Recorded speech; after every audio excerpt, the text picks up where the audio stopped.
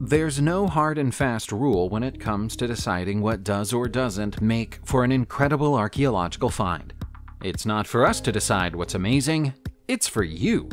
All we can do is make videos full of incredible archaeological discoveries like this one, and you can use the comments section to tell us which of them you found the most amazing. Here comes our latest collection. If you dug into the ground beneath your basement and found a stash of beer perfectly preserved inside unopened bottles, you might be tempted to drink it. But you'd be best advised not to sample the beer cache that was found at the site of the old Scarborough Castle Inn in Leeds, England in March 2020. The beer was bottled and stored in the 19th century, and so it would have gone off many years ago. And even if it hadn't, it would still be poisonous. Mystifyingly, as well as being around 3% alcohol by volume, the beer is also 0.15% lead. Over 300 bottles were found at the site, all brewed by a long-forgotten company called J.E. Richardson. It's doubtful that a brewery would want to deliberately poison its customers, but the lead percentage of these beers is high enough to cause internal organs to fail. Experts are baffled as to how the lead could have got into the mixture. The bottles were undisturbed, so they weren't added at a later date. One possible explanation is that the water used during the brewing process came from lead pipes. This practice was outlawed in the early 1900s. We now travel from England to Israel, where a 2,000-year-old bronze ring featuring a stunning solitaire gemstone was found in what's thought to be an ancient ritual bath in the city of David in December 2018. A ring like this would be as valuable 2,000 years ago as it is today, so it's unlikely that whoever left it behind did so deliberately.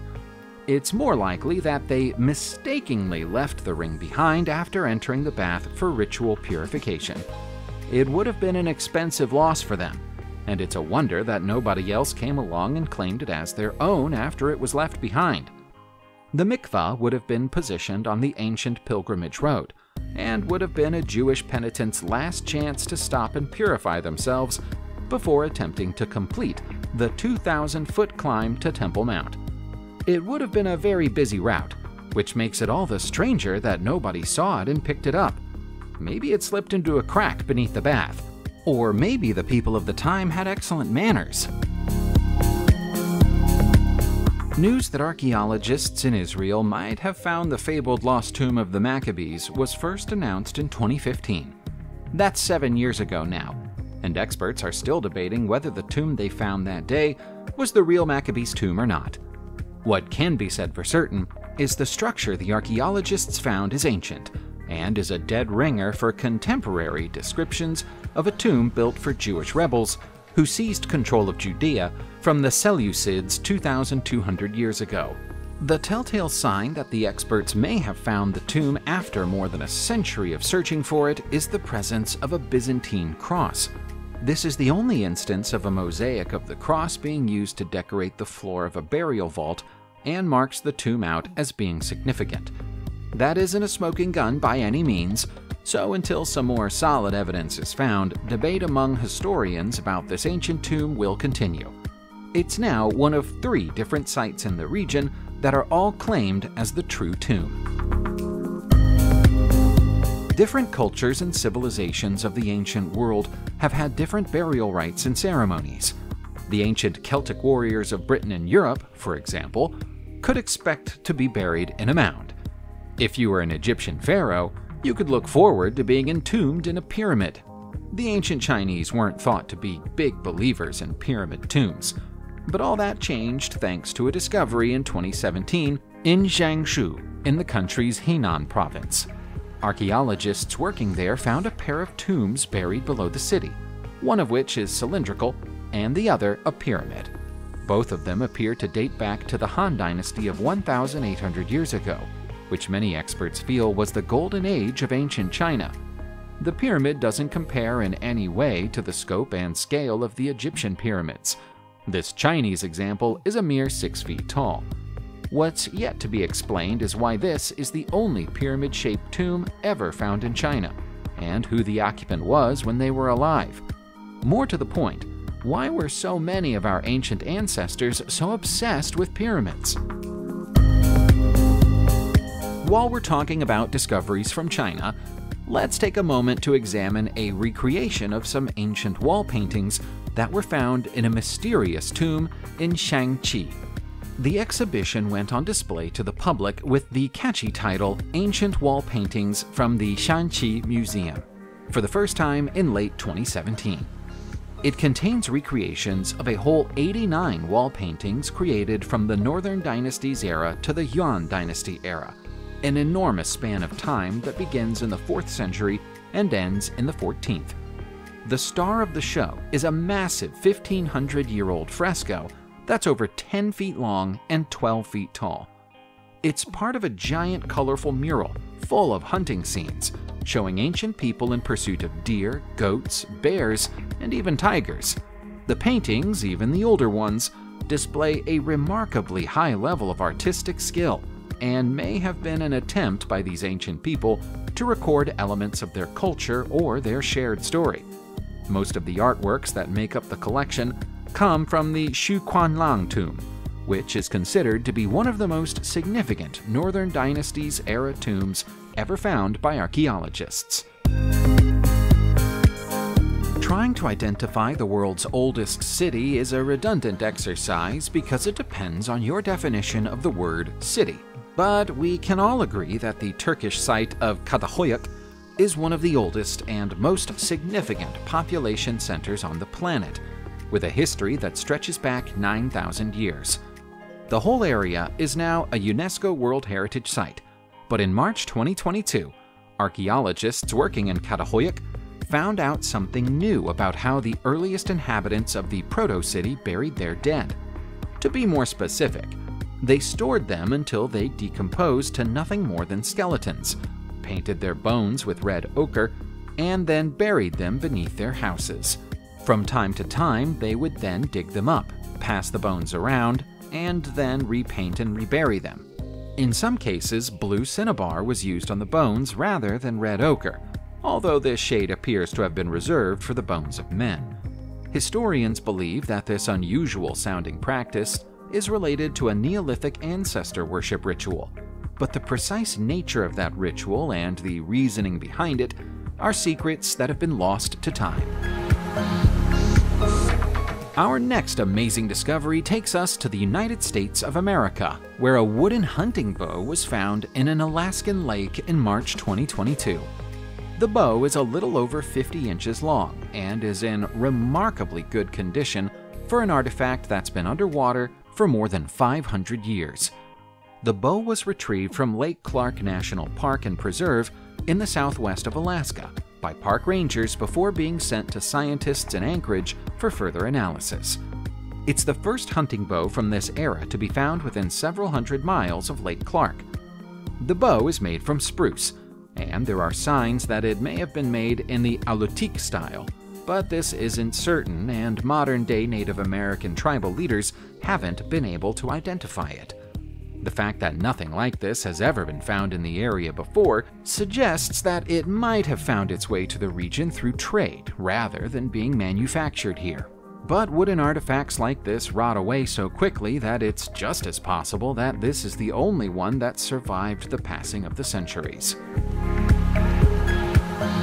Mona Island in Puerto Rico is uninhabited today, but that hasn't always been the case. We can say that with certainty because of the discovery of a treasure trove of rock art deep inside the island's caves. The discovery was made in 2017, and experts think it has much to tell us about the earliest human civilization ever to exist in the area. Most scientists think that the first humans to reach Mona Island landed there around 5,000 years ago, and eventually merged with the Taino culture in or around the 7th century. What's significant about this site is that the artwork doesn't appear to be the product of a single culture. Instead, it seems to contain art created by different indigenous cultures from all over the Caribbean. There are thousands of individual pieces of art in the cave, some of which are carefully painted, while others are little more than scratches in the rock. While the theory about people landing on Mona Island thousands of years ago has existed for some time, This is the first direct physical evidence that people lived here before the arrival of Europeans. Finding enormous sculptures and pieces of rock art is pretty much par for the course for an archaeologist working in Egypt. But there's something special about this ancient Egyptian obelisk fragment, which was found in mid-2017. It's the largest fragment of its kind ever to be found in the country, and experts think that the indentations at the top of the fragment might indicate that it once featured a copper or perhaps even a gold coating to help it reflect the sun's rays. The discovery was made at the Saqqara necropolis, which is a massive burial ground that archaeologists have been digging through for the past several years. It's difficult to give a date for a massive lump of rock, but most experts agree that this piece of obelisk is around 4,300 years old. That would date it to the Old Kingdom era and might mean it was created during the reign of the pharaoh queen Ankhnaspepi II. The red granite block is 8 feet long, but when it was complete, it would probably have been double that size.